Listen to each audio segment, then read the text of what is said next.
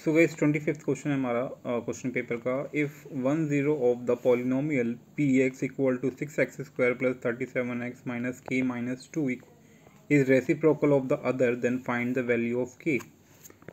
So since it says that 1 0 of the polynomial is reciprocal of the other, then we can let 1 0 0 as alpha and other as 1 upon alpha. So these are two zeros of the polynomial. Fine. So the product of zeros will be c upon a, we know that. And if we multiply both zeros, we can cut alpha by alpha. Fine. So we'll get on the left 1 and on the right c is k minus 2 and minus k minus 2. So we'll keep it here, minus k minus 2, and upon में a is the coefficient of x square, so 6 आ जाएगा हमारा नीचे. ठीक है.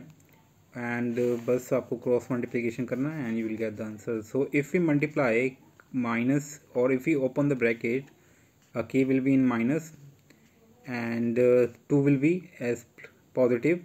Fine. Minus minus plus, and so just put this k to left side, it will get positive, and 6 to right side, so 2 minus 6 and k will be minus 4.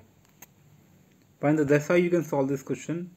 Hope you like it. So you have to make sure that just let two zeros as this, alpha and 1 upon alpha, and that's how you can solve.